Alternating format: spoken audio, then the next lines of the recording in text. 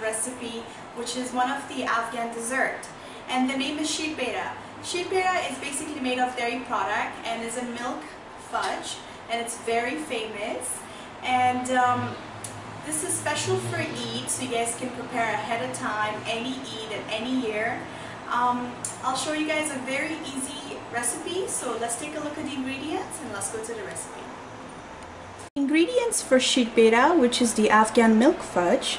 Here I have is 3 cups of dry milk. I'm using this brand. It says skim milk, but if you can find full cream, that's okay too.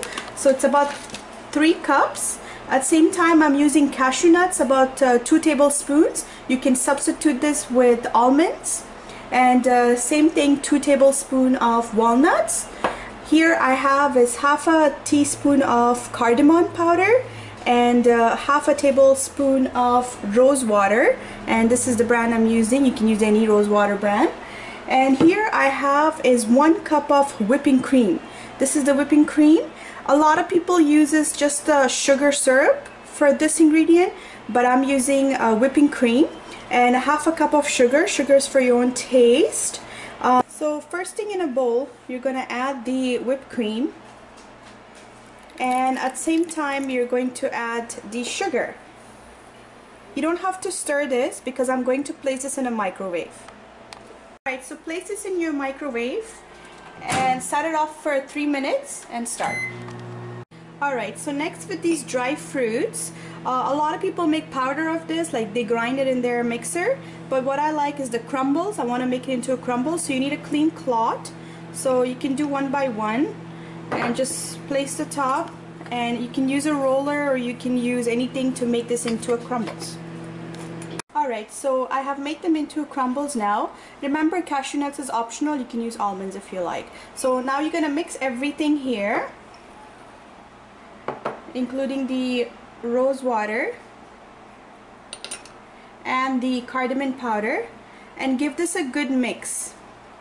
Alright guys, so this has been 3 minutes for the cream and sugar, and I'm going to mix the dry stuff slowly at a time, and I'm using fork because it helps better. So just mix it until they're nicely all dissolved. Alright guys, so this is the texture I have. This is a little bit sticky, and it's pretty hot, the container. So just remember, if this gets too dry, you can add a little bit more of the whipped cream, or if it's too runny, you can add more of the dry ingredient, which is the milk powder. So I'm gonna leave this aside just for a minute. Okay guys, so here I have a dish which is 20 by 20 centimeter, and here I have a foil paper on top. This is very helpful. Do not use parchment paper. So I have butter here, which I'm going to apply all over. You can use salted or unsalted, it doesn't really matter. Alright, so once you apply the butter all over the dish here, so you're quickly gonna add everything. So I have added all the ingredients here, the mixture, so make sure you spread it out evenly. Alright guys, so the last step here I have is unsalted pistachio, and it's about 2 tablespoons, which I grinded, made into a powder. So this is specially used for garnishing, so I'm going to sprinkle some on top, and then we'll go to the final step.